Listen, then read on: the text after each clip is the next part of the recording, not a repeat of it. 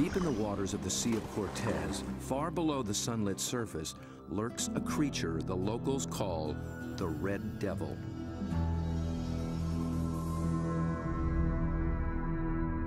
It is armed and dangerous. Its writhing limbs come equipped with 1,000 suckers, each full of flesh-tearing teeth. These devils come in the dark of night, rising from the abyss to within a few hundred feet of the surface. They are large, aggressive, in-your-face squid called the Humboldt. They're one of the most formidable predators in the ocean, and almost nothing is known about them.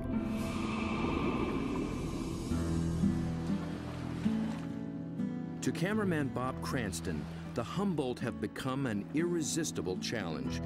He's one of the few who've descended into their midst, at depths where others fear to follow. But his last encounter was a close call.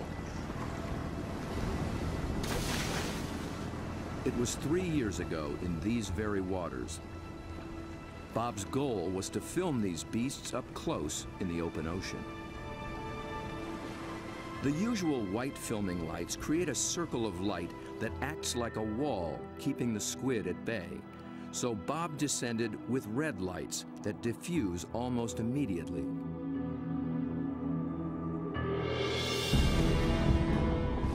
Suddenly, the squid were too close. For an instant, it seemed they would tear him apart.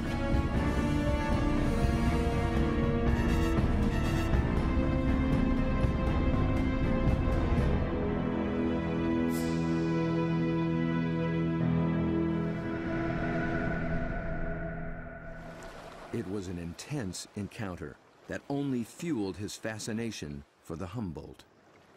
They came right for me with no fear. That got my adrenaline going. Suddenly, I was really interested in everything about these guys. I wanted to meet more of their kind. Squid and their relatives live in every ocean. Getting to know the family will take Bob on quite a journey. And if diving with red devils is anything to go by, he'll need the help of some top-notch guides.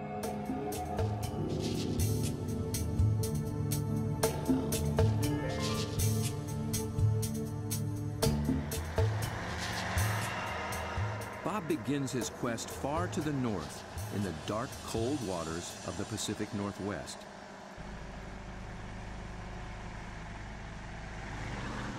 In the maze of bays and inlets along the coast of British Columbia, there dwells the giant of its kind, but it's secretive and very hard to find. Bob's asked Dr. Peter Ward for help. Peter is a paleontologist and an expert on the origins of this creature. He has decades of experience in these waters, and there's no substitute for local knowledge. So Bob, I got some maps of the underwater area we're going to go see tomorrow. Cool. And the nice thing about this, these are really high quality side scan sonars, and they give images in great detail. From these, we can pick out caves or dens, really, where the creatures that we seek can be found. Face to face with my camera. Whatever. Bob's been filming underwater for more than 30 years. He's one of the best at very difficult diving. It's a rebreather, a closed circuit rebreather. The CO carbon dioxide is pulled out, add a little oxygen, it comes back and you breathe it. Same as the guys who walked on the moon. Fantastic. It's really cool. I can stay down there with the creatures and film them for as long as I can stand the cold. The water registers 47 degrees. Without a dry suit, a diver could slip into unconsciousness from the cold in just half an hour. Waterproof zipper. Same zipper they use in spacesuits. Only in a spacesuit, I think they pressurize it. In this suit, you get vacuum packed. Get all these fancy lights. I think that one means low. Getting a little warm. Gotta get in the water soon.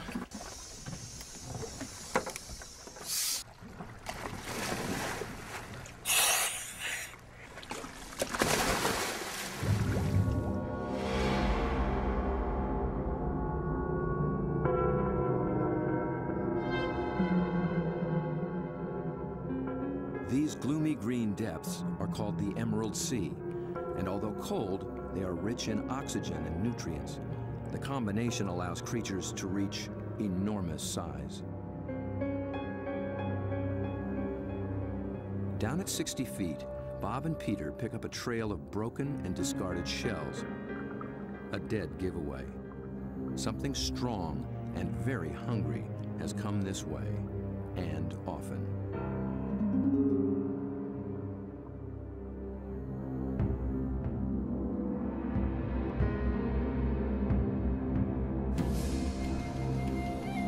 The crab should show more caution. It's up against a devious and determined predator.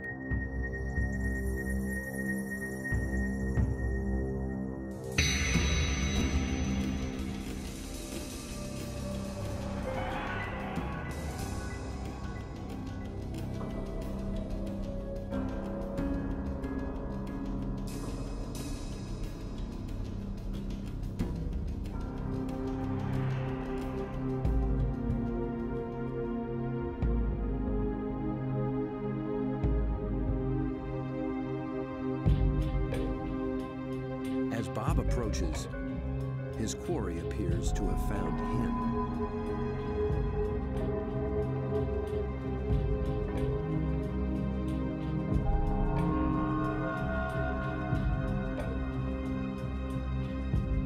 A giant Pacific octopus.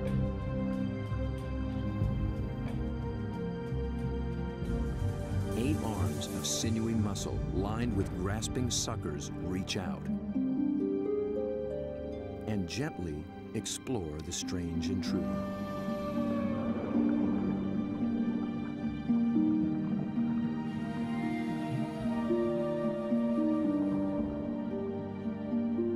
A giant can reach 20 feet from arm tip to arm tip and weigh in at 200 pounds. It's the largest octopus in the great clan called the cephalopods, the group that unites the octopus and squid. It's an ancient tribe, the first large predators in the sea. To this curious female, we're a brand new species.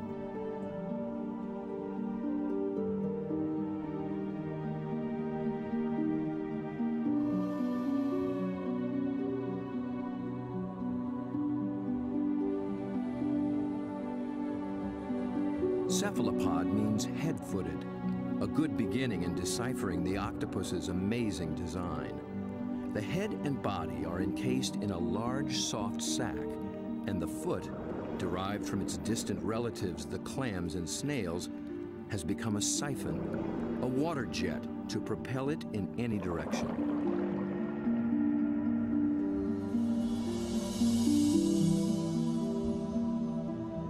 A long time ago, its ancestors were a shell, but the octopus has given that up. Yet for creatures with such tasty flesh, the lack of protection presents a problem. The cephalopod solution? The most extraordinary skin in the animal kingdom. In an instant, it can change color, pattern, and texture. And with no bones to confine its shape, the creature can virtually disappear.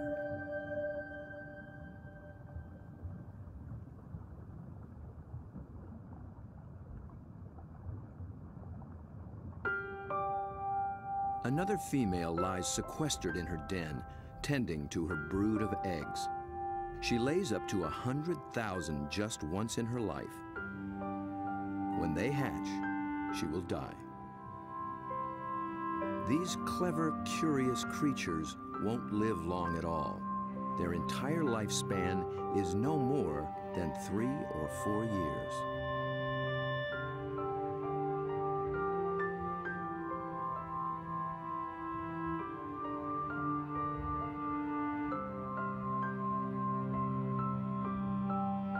The transparent babies are no bigger than a grain of rice, but within a year, they'll be giants.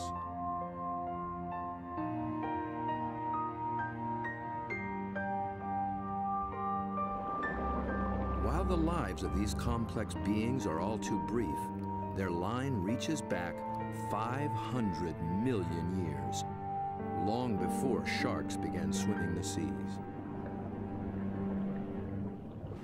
This would be a great spot right in here. Peter Ward has spent 35 years delving into cephalopod family secrets. He's brought Bob to a special outcropping of rocks. They were once well submerged in a much warmer sea and still hold a record of that long ago time. Fossils are found in these rocks, fossils of relatives of the octopus, actually. They're called ammonites. And how old are they? 80 million years in age. 80 million years. That's true. That is old. Back in those days, cephalopods made beautiful curved shells. And if you dig long enough and hard enough, you can find some beautiful stuff. This is an ammonite. It's a fossil that is actually the direct ancestor of octopus. So this is an ancient cephalopod. It's related to the chambered nautilus, so the tentacles sat here and swam about. A shell is a mobile home and a defense against predators, but it's so cumbersome it makes swimming difficult. Of the almost 1,000 kinds of cephalopods alive today, only the nautilus still wears one. It's a living fossil, puffing along the reefs of the Indo-Pacific as though nothing has ever changed.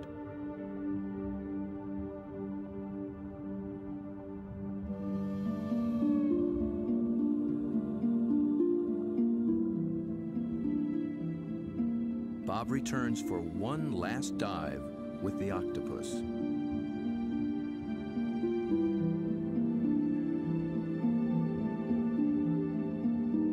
I couldn't resist bringing her a treat. All cephalopods are carnivores, and they love crabs. This creature actually reached out to me. I could sense her interest, her intelligence. I could see it in her eyes.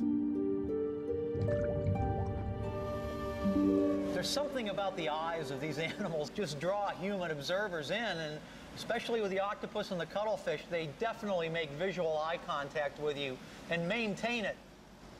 Dr. John Forsyth studies these creatures' amazing physiology and complex behaviors. And I've come in and played games with octopus where I'll duck down and they'll raise up and look at me, and then I'll raise up and they'll duck down, and this will just go on for 15 or 20 minutes. Like this guy, I can barely see him over there, but when I look up, you know, see, he's coming up. Because I think they look for our eyes. I think they try to make contact with our eyes as well. And I think that's what draws us into watching these animals. Whereas a fish, sometimes I look at a fish and I'm not sure where it's looking. They just have these blank, cold stares. But with a cephalopod, it's really never like that. At the National Resource Center for Cephalopods in Galveston, Texas, John maintains quite a collection. There are several kinds of octopuses, a school of small squid, and another relative, the cuttlefish. For John, the eyes of a cephalopod are not just the windows to its soul. They tell you a lot about how the animal lives. The octopus has a rectangular pupil that captures light reflected off the sea floor. Squid's large round eyes are adapted to seeing darting prey in the twilight of the open ocean. Cuttlefish dwell in both worlds, and their complex eyes can actually change shape to accommodate their travels.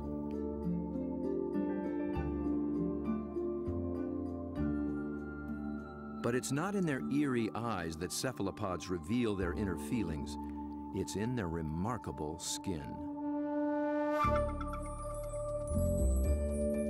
Millions of tiny sacs of pigment, called chromatophores, dot their skin, each controlled by minute muscles. With a little flexing, a cephalopod can flash with rippling bands of color.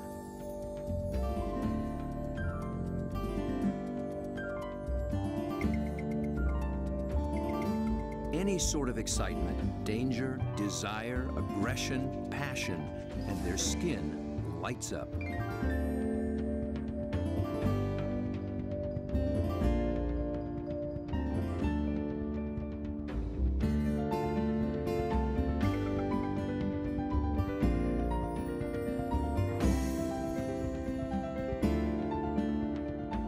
Creatures with no vocal abilities at all, this is the way they communicate, in a language of light and color.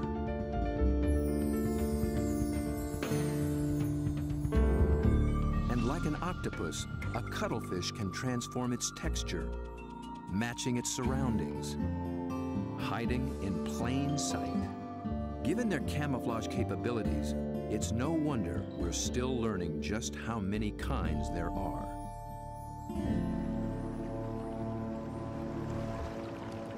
One of the hotspots for new discoveries is the narrow Lembah Strait off North Sulawesi in the island chain of Indonesia.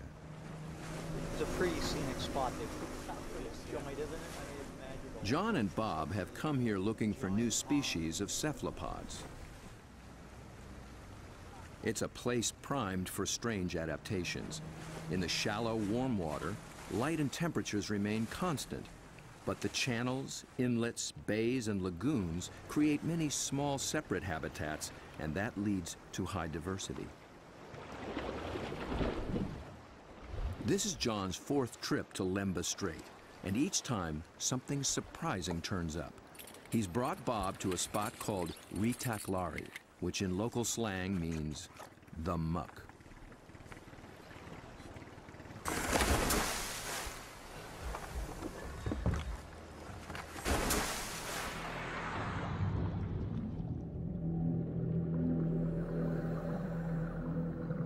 At first glance, it's a vast, flat disappointment.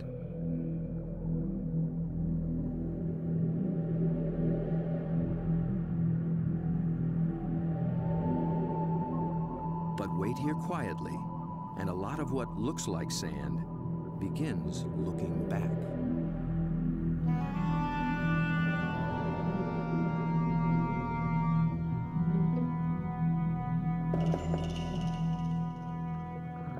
From the still of the muck to the roaring straits, a lot of effort goes into not standing out. Drifting reeds are actually floating razorfish. And the end of a few branches turn into ornate ghost pipefish.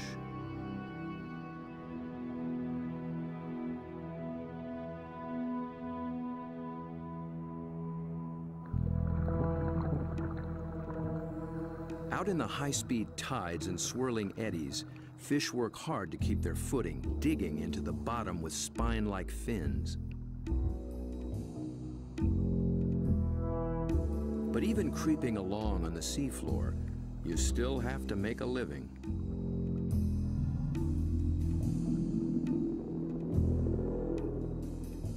A harmless-looking weed rolling in the current is a hairy frogfish trolling for a meal.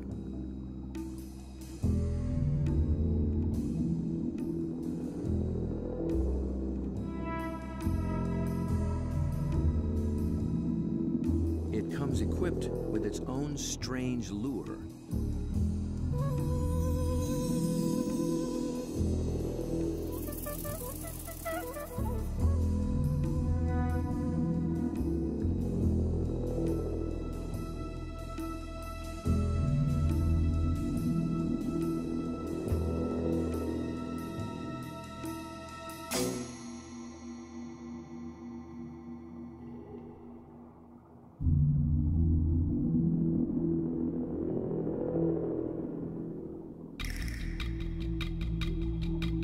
The sand offers the best retreat, but the crab has already been spotted. A marginated octopus is the perfect little predator here. Good camouflage, good eyesight,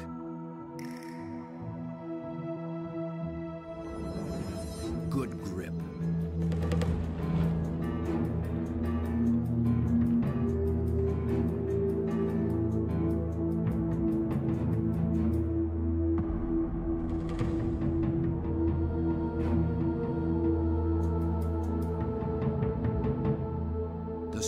red-bodied octopus has one more weapon up its sleeve to subdue the crab's claws: venom.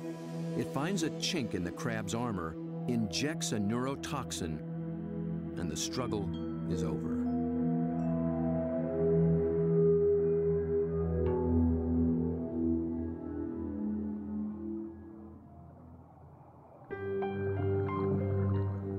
In such an open setting, the trick for every creature is to find some place to hide.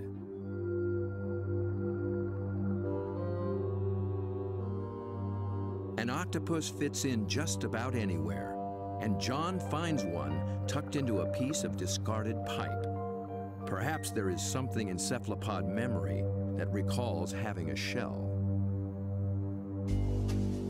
Bob and John find this little octopus ambling along with a dark brown bottle tucked under his arms. The bottle turned out to be his home, and he took it with him everywhere. So I thought I'd offer him a new fancy place and see if he's interested in trading spaces.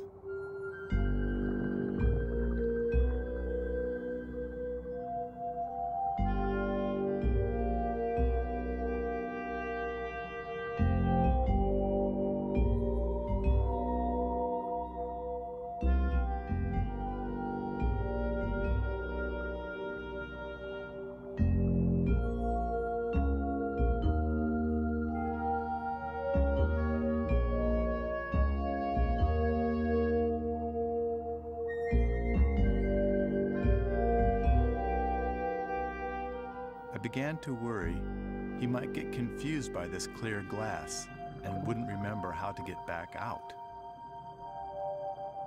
But after a few minutes, he slipped through the opening and went straight back to his old brown bottle. He'd made his choice.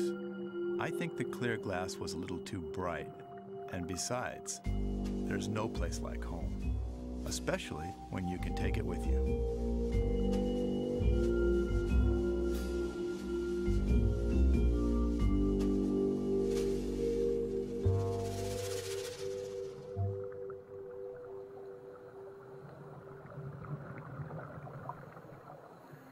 In the husks of old coconut shells, they find the pearl-like eggs of one of John's favorite creatures.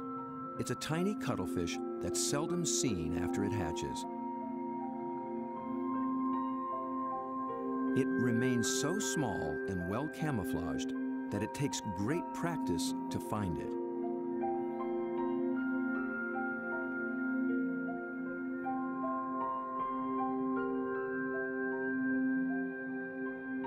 Down on the sea floor, it appears to walk across the bright stones, its rippling colors blending in and standing out. It's called the flamboyant. The flamboyant cuttlefish is really in a class by itself, even among cephalopods in a lot of ways. First of all, the vibrant, dynamic, bright colors, the brilliant yellows, the magentas, the pinks and browns. It adds on top of that these passing clouds of color as it's stalking, looking for prey. And of course, that's happening in living skin.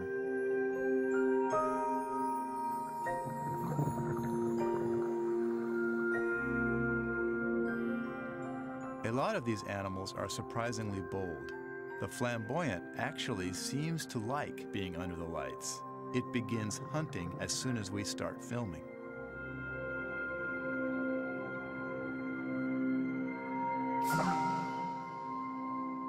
My video lights attract little shrimp and crustaceans.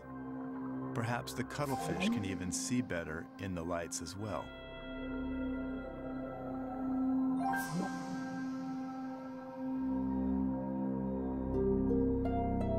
It's only when John sticks out an enormous hand that we see the scale of this little hunter. Next to a 6-foot Humboldt and a giant octopus, it's hard to believe it's one of the family.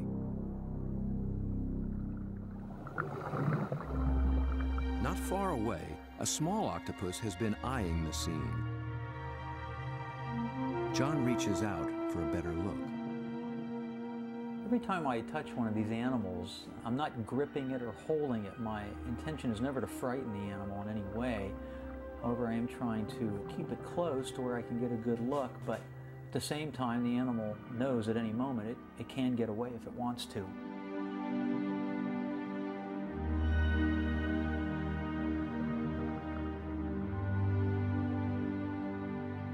This octopus gets away all too soon. John thinks it may be a brand new species never seen before.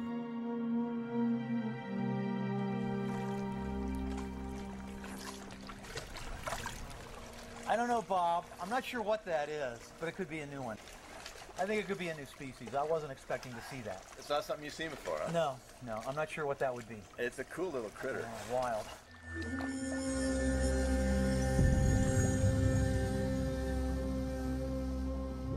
The waters of Sulawesi are full of new discoveries, and one is an octopus designed with a special brand of disguise.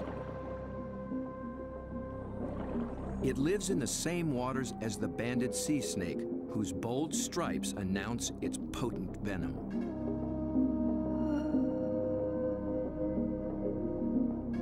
These are banded arms that can make the same impression. When disturbed, the octopus flashes and intensifies the stripes, becoming a sea serpent, coiled and deadly.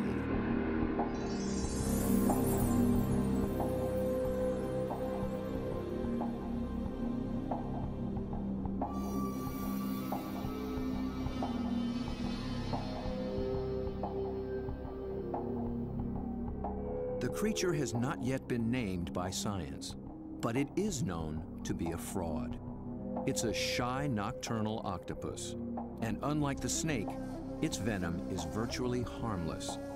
Its stripes are simply a ruse to intimidate would-be predators.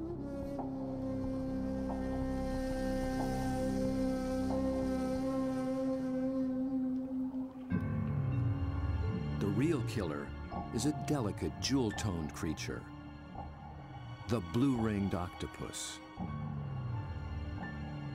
The flashing blue neon is no false alarm.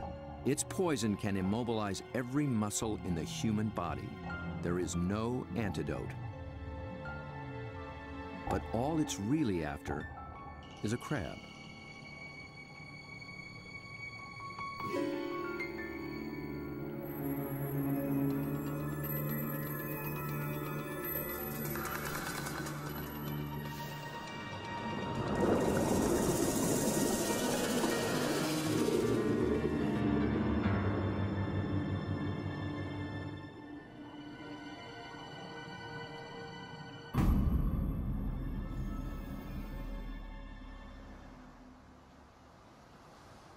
The blue-ringed is notorious along the coast of Australia, but it's one of Dr. Mark Norman's favorites. As curator of marine invertebrates at Museum Victoria, his fieldwork in all 7 seas has revolutionized what we know about cephalopods. It's really hard to estimate how many species of cephalopods, or in particular octopuses, we have worldwide, because we're still in the period of discovery. They thought there was about 100 species of octopus in the world, and we've found 150 new species in the last 10 years through the Indian and Pacific Oceans and Australia and up through Asia. And these groups of animals, it's not hard to find new species. Almost everything we touch is new.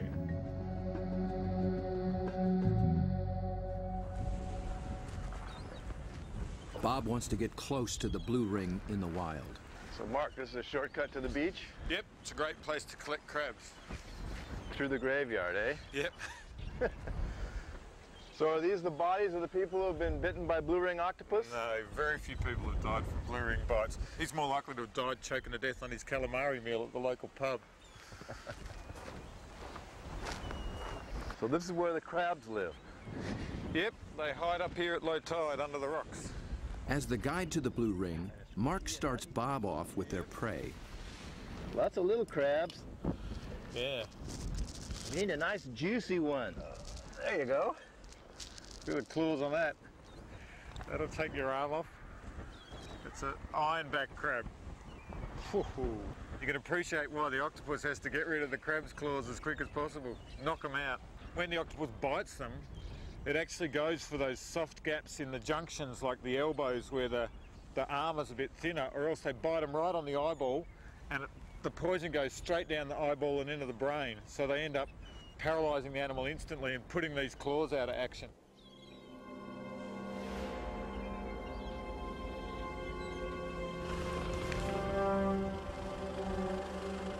The dive begins after dark, when blue rings are most active. And it's not off some wild, remote beach. The deadly blue ring lives just beneath the town pier.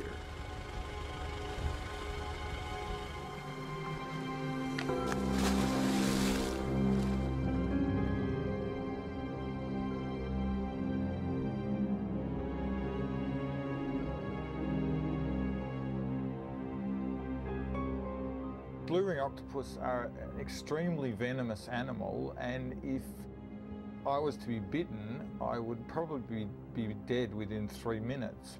Your body would start stiffening up and you'd lose the capacity to breathe, you'd lose the capacity to wave or walk or run away, you'd run out of oxygen and you'd suffocate. But these little animals are really shy, really secretive, and the last thing they want to do is attack humans. They don't eat humans, they don't drag people out of their cars and drag them down the beach. They just feed on crabs. But tonight, not even a crab could catch its attention. This is a male, and he's just found a female. 2 wild blue rings are preparing to mate.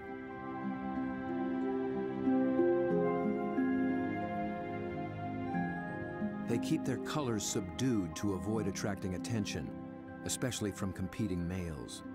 No flashing their electric blue. A temporary aquarium helps Bob film what happens next. After a few minutes of courtship, the male gently slips a special arm into the female's gill slit. He's depositing a packet of sperm, which she will use later to fertilize her eggs.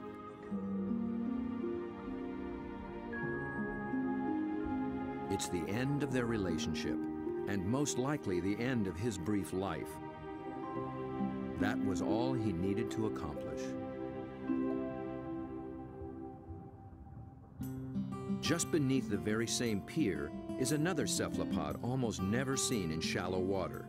New research finds that they too pack a poisonous punch, but their bright little stripes have earned them a harmless nickname, the pajama squid.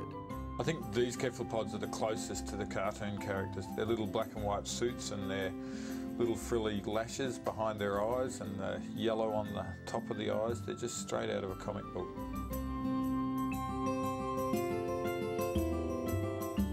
The pajama squid seem to have taken a cue from the blue rings.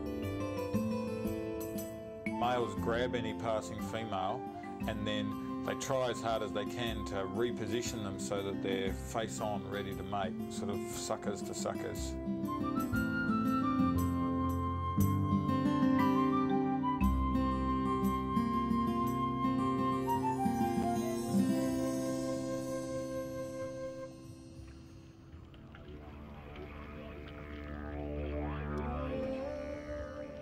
The mating season is also picking up off Australia's southwestern coast. In one small bay, giant cuttlefish have begun to assemble. They leave deep water and enter the shallows once a year for 3 to 4 weeks.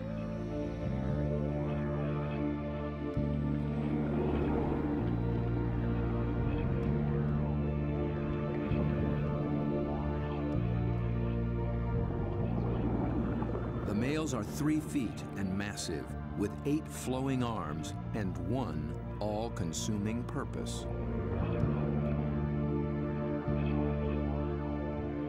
A much smaller female takes refuge in the rocks.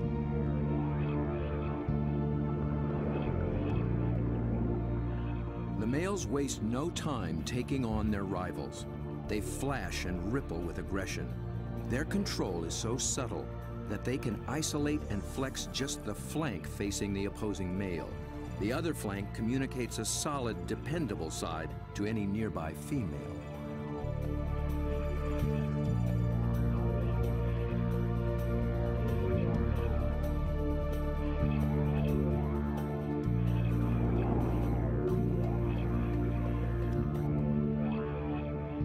One male has claimed her and takes possession. He'll guard her now, keeping her beneath him until she is ready to lay her eggs. Jules, you around here somewhere? Bob is heading for this far-flung coast, but before diving with these giants, he needs to brush up on the subtleties of cuttlefish communication. This is a crazy place to meet a scientist. Julian Finn is a leading expert on the intense social dynamics of the cuttlefish. He comes to this junkyard to scrounge up special equipment for an interesting experiment. Hey, Jules. Over here, Bob. Oh, okay.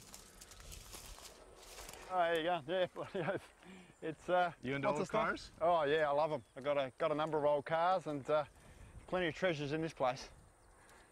Cuttlefish speak a visual language, and Julian wants in on the conversation. Cars, but also got a few ideas about making something to use on these cuttlefish in Whyalla, trying to get a bit of a different shot. So Looks like junk to me. Meanwhile, the cuttlefish continue to gather.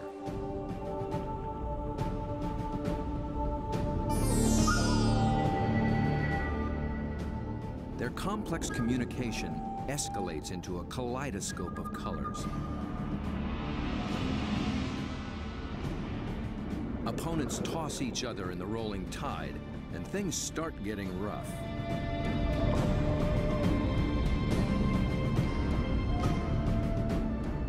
The violence can rip up their all-important skin, sabotaging a male's chance to impress and intimidate. And someone's nursing a torn-off tentacle.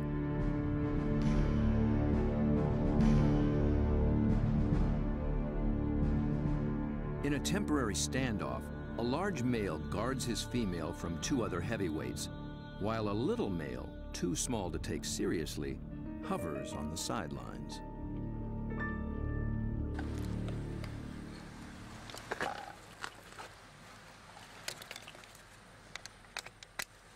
The two males on shore get set to join the fray. well, here you go, Jules. I just wanted you to know that my camera's bigger than yours.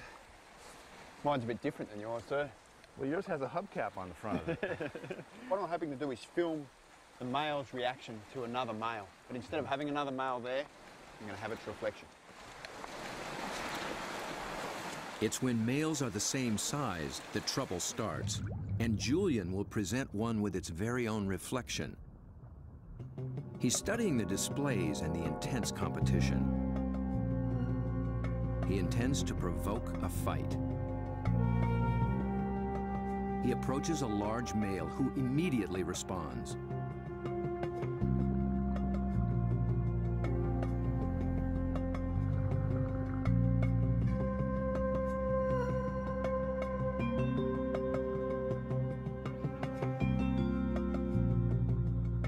The cuttlefish becomes increasingly absorbed with his own image, but instead of a conflict, the story takes a surprising turn. The small, unimpressive male has sneaked in and begun mating with the unguarded female. He's not signaled, nor flashed, nor dazzled. He simply grabbed the female for his own, making every attempt to look as much like her as possible.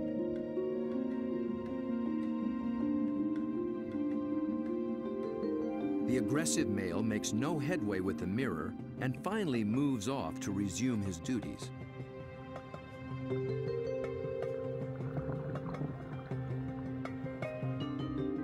But he's still distracted, still flashing, and doesn't recognize that his female is mating right under his nose.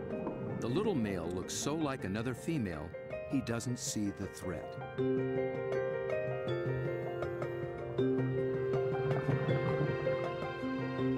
At last, he senses something's wrong and moves in to reclaim his female.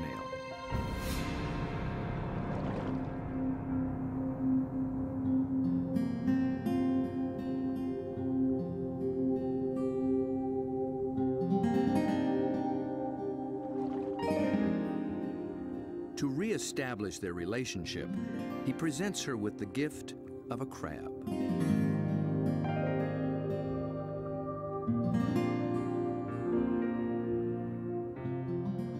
With so much going on in cuttlefish society, Julian will be experimenting for a long time to come.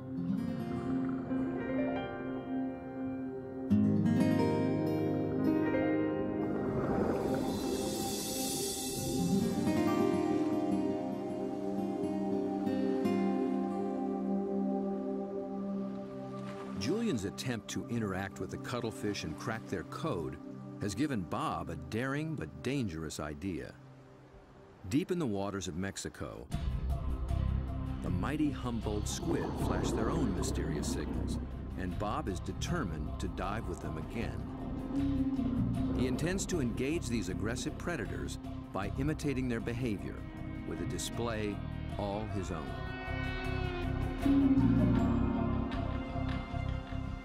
Mark Norman and Julian Finn think he's close to crazy. Sure, you've got the blueing octopus that can kill you within a few minutes with the poison, yet there's something scarier about a squid that can rip off your flesh and tear out your throat, so to speak. I think you'd be really sensible to work with shark cages with those animals, because the stories I've heard are these massive animals that will effectively skeletonise a cow in a minute because they're such voracious predators. Bob Cranston has no intention of taking this advice. His whole goal is to interact with these squid on their terms, in their world.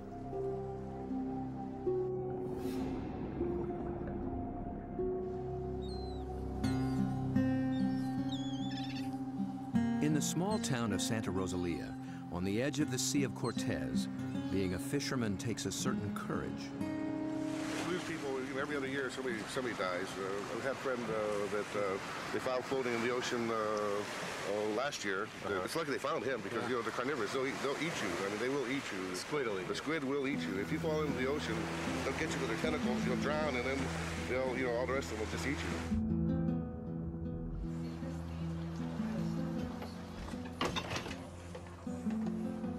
Despite their dread, these fishermen face the Humboldt on a nightly basis. Bob will need their help if he hopes to find when and where the squid are rising.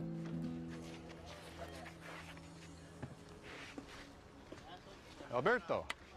When the Humboldt flash on and off, Bob intends to flash right back. Yo no sé. This is a flashlight, big flashlight for squid. We're gonna...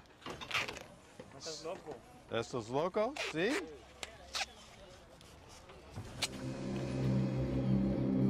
Bob knows perhaps better than anyone just what Humboldt are capable of.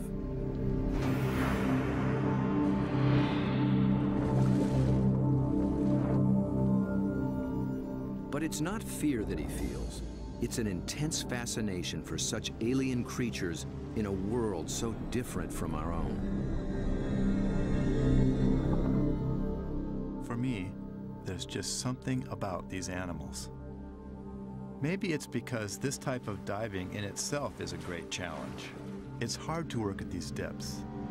I've managed to go down and physically touch these fantastic creatures, but somehow they're the ones that have taken a hold of me.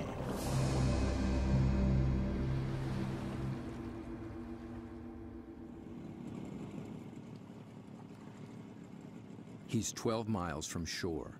Aside from his assistant cameraman, there'll be no backup down below, and no source of help at all topside. There's not so much as a radio on this little boat. These are small boats. It's a big ocean. There's a language barrier between me and the fishermen who think I'm crazy to dive in the water anyway.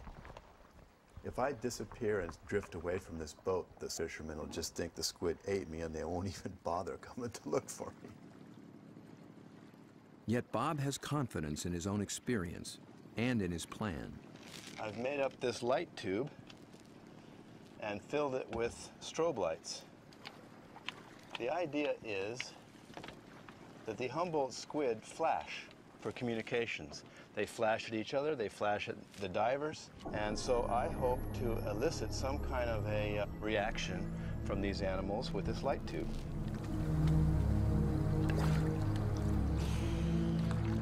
Beneath the boat lies 1,000 feet of open water and sea monsters.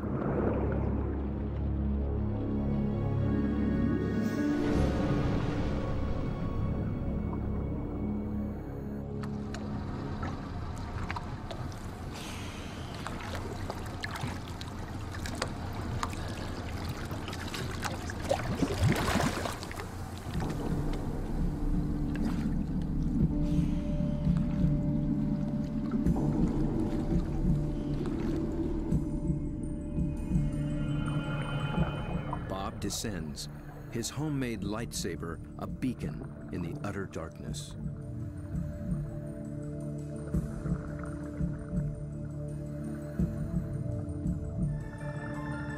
Right away, there's a complete surprise. Mobile arrays. They're seldom seen in a school like this. Already the night has taken on unexpected possibilities.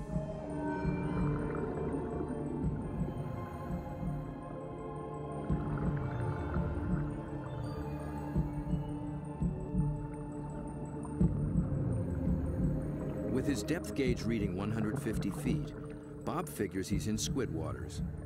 He powers up.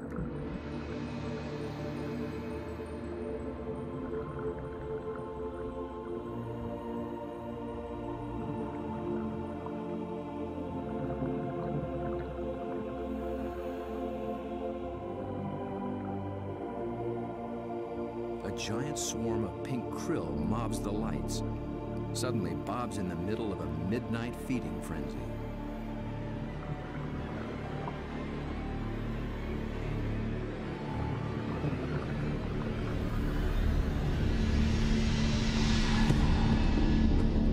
Then, rocketing up from below, Humboldt squid.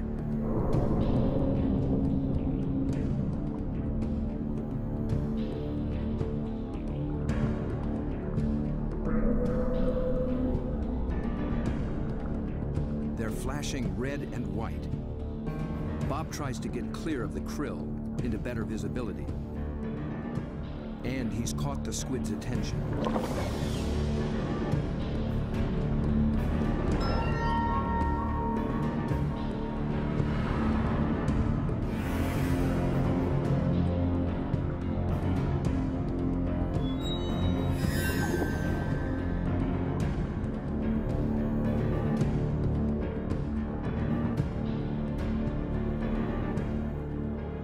Transfixed by this enormous eye up from the deep.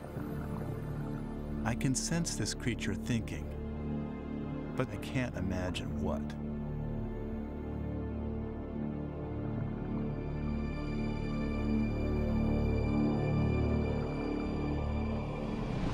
A minute later, contact. The squid grabs hold, testing the light the only way it can.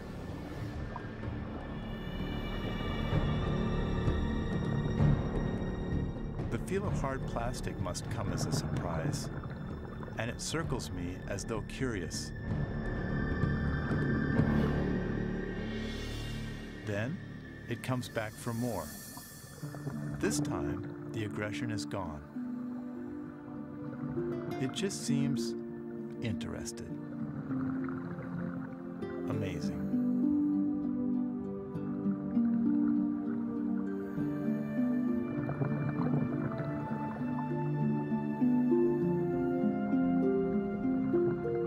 Play for a moment.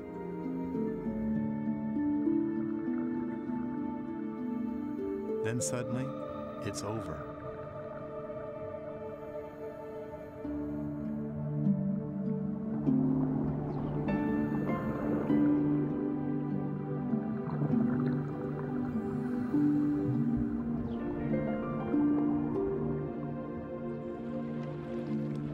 The fishermen are relieved just to see me alive. But I climb back in the boat, knowing something remarkable has just happened. I danced with the devil down in the deep, and I'm already thinking about the next dive.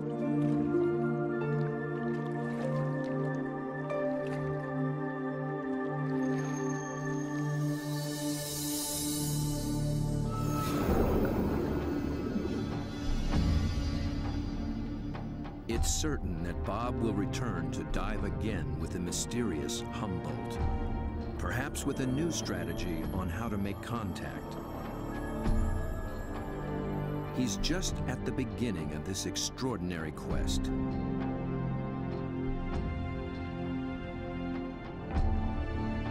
But who will he meet next time in the waters below? Friend or foe?